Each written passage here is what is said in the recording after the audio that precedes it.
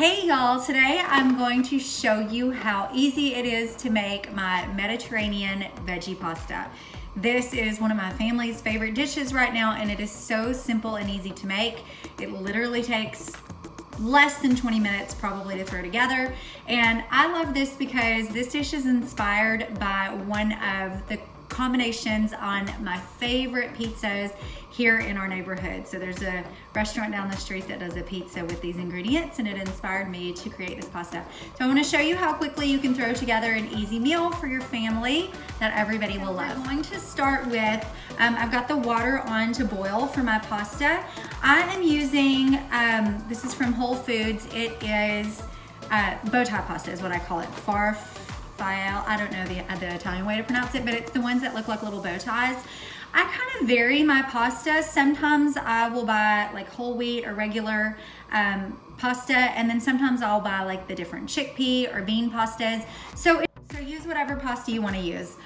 Okay, so we're gonna start with one onion. You can either use a yellow onion or a white onion. I like to just kind of do like a medium onion. So hopefully I'm gonna try and put this on the screen where you guys can see, because I always think it's helpful to learn like knife skills from people. So the first things that I do with my big chef's knife are just slice off the two ends of the onions. I'll toss this and then remove the skin from the onion. So we can get a hold of it. And I'm actually not gonna dice this onion for this recipe. I'm just gonna thinly slice it. Skin removed from my onion. Now I'm just gonna cut it in half, like from one end to the other where I remove the ends. And then I'm just gonna take my knife and make really small slices.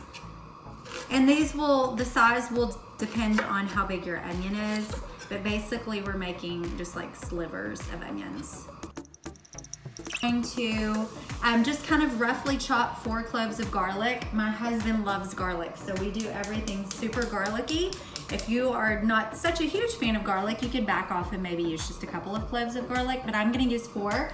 I went ahead and put my skillet on a little bit higher than medium, maybe not quite medium high, but a little bit higher than medium, and I'm gonna let that heat while I chop my garlic. So a little trick here to loosen up the skin around your clove of garlic is to place your knife, the flat side, on the clove of garlic and just smash it with your hand. And then it'll be nice and easy to peel the skin off of your garlic. So a little tidbit of nutrition information for you while you're watching me peel garlic is that all of the onions and all of the different onions in the onion family, green onions, yellow onions, red onions, garlics, they're all in the same family. And they all are really high in prebiotic fiber, which is fantastic for digestive health. So you hear a lot about probiotics, which are the foods that or I'm sorry, they're not the foods, they are the actual bacteria in our gut, the good probiotics. Prebiotics are the food that the bacteria live off of. So you wanna make sure that you're feeding your gut bacteria lots of healthy food, which is prebiotic fiber. So again, just a rough chop on the garlic. I'll usually just do like a couple of quick long slices and then just take my knife and chop it up a little bit smaller. It doesn't have to be perfect. We're just gonna saute this up in the skillet. It smells really good. And I think I see my water boiling over there. So I'm gonna check that too. Water is boiling, so I'm gonna go ahead and add my pasta because it needs to cook for about 11 minutes, and it can do that while all of the rest of the vegetables are cooking. Half of this box of bow tie pasta. This is a 16-ounce container, so that's about 8 ounces of pasta. I'm gonna add it to my boiling pasta water, and then I'm gonna cook it according to the package directions for al dente. So you don't wanna ever cook pasta past al dente. It gets really gummy and it affects the texture. So for this particular pasta, the box says 11 minutes for al dente. Set my timer, and there we go. Now, back to this. I'm gonna add a couple of tablespoons of olive oil to the skillet, and I don't really measure. I just kind of know about, what, 2 tablespoons. So it's kind of like maybe 2 circles around the pan, but it doesn't have to be super specific. So I added that to the skillet, and now I'm gonna add the onions and the garlic.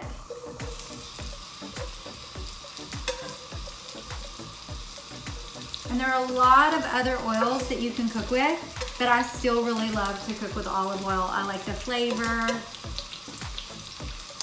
But a little tidbit about olive oil, let me grab a spoon so I can stir this, is that you want to buy good olive oil. So I always buy a cold press, and I like to buy a European olive oil. So I'm gonna let the onion and the garlic saute for about maybe 4 to 5 minutes or so in the skillet. You want to keep an eye on it, and you know that the onion is starting to really saute when it begins to become translucent. And of course, it smells amazing. I wish you guys could smell it. Okay, so my onions and garlic are smelling really nice and fragrant now, and the onion is becoming translucent. So I'm gonna go ahead and add some more of my ingredients.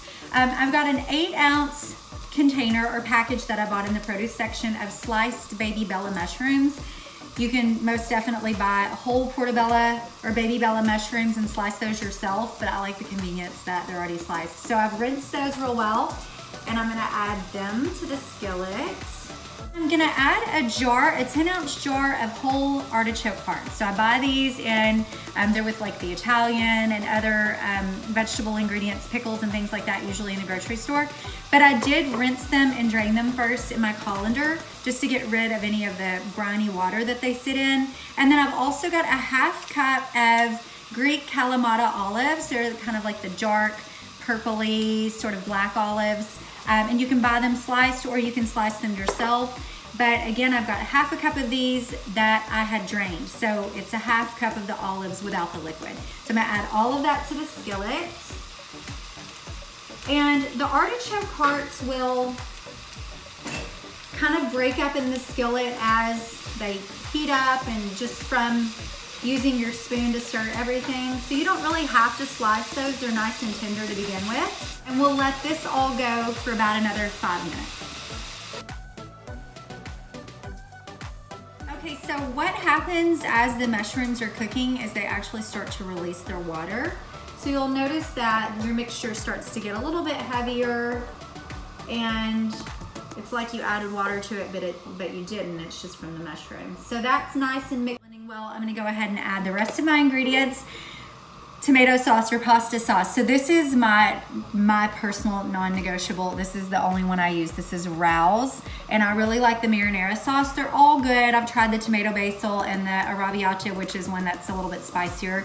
But I always go back to just the regular marinara sauce. I buy this at Whole Foods. Kroger has it. It's pretty easy to find. It's a little bit more expensive, but I'm telling you, it is worth it. It is so good, and this is my go-to. So I've added the Rao's, and I'm gonna lower my heat so it's just about a simmer, so that the sauce doesn't start popping out. You want the heat to start to go lower. And my pasta is also just about to be done. So you can do all of this while your pasta is cooking. Okay, I'm gonna also add about a 1/2 teaspoon of sea salt. I don't measure salt usually. I keep my salt in this well, and I'll just grab it by my fingers, but it's about 1/2 teaspoon. If you like things a little bit saltier, feel free to add more and adjust your seasoning. The last thing that I'm gonna add to this mixture is a couple of handfuls of greens. We wanna do that for a few reasons. Number one, adding greens. I've got baby arugula. That's what I like to add to this dish. You could also do baby kale or baby spinach. I like to buy the boxes that it's already pre-washed. But it adds a lot of nutrition. You can really not even taste the greens. So if you think that your family won't be open to it, I promise you can barely taste it. Also, I love the color that greens give to a dish. So I'm just gonna add maybe 2 pretty big handfuls of arugula. It's gonna wilt down, and that's why we turned the heat down. We don't want to kill our greens, but just with the heat being on low heat even, it's gonna cause this arugula to wilt. You could even go ahead and turn the fire all the way off. I turned the heat off on my sauce, And I'm just gonna let the heat of the sauce sit here and wilt the arugula. And then since my pasta is done, I'm gonna take it over to the sink and drain it. So the pasta is drained, and now I'm gonna add this to the pan with the sauce. It is a little bit full, so work carefully now. But the heat of all of this is going to continue to wilt the greens. So you'll mix everything up so that all of the pasta is covered with the sauce. That's another reason that I really love to use this bow tie pasta, because it's got little sort of nooks and crannies in the pasta. And I like that because the sauce can really get in there into the noodles. So I have found, I've made this dish before with like a long spaghetti noodle where the sauce just slips right off. So if you use one of these noodles, like, again, I call them bow tie pasta. I think it's called farfalle. I don't know the pronunciation. But then there's also like the penne noodles that are smaller and they've got ridges. Those also work well, but my favorite for this dish is the bow tie pasta. So just combining everything well. And then you don't want to serve it while it's too hot. That really kind of makes the flavor not as good. So I like to let everything sit here for about 10 minutes on my stove so that it gets nice and cool and the flavors really blend well. So that is it, my Mediterranean veggie pasta inspired by my favorite local pizza here in my neighborhood. This recipe is vegan, it's dairy-free. You can make it gluten-free if you want to by using gluten-free noodles. Again, I did not today, but that is an option for you. I hope that you enjoyed this video and maybe picked up some home cooking tips as you're watching. And I hope you'll join me here for the next one. Thanks so much, bye.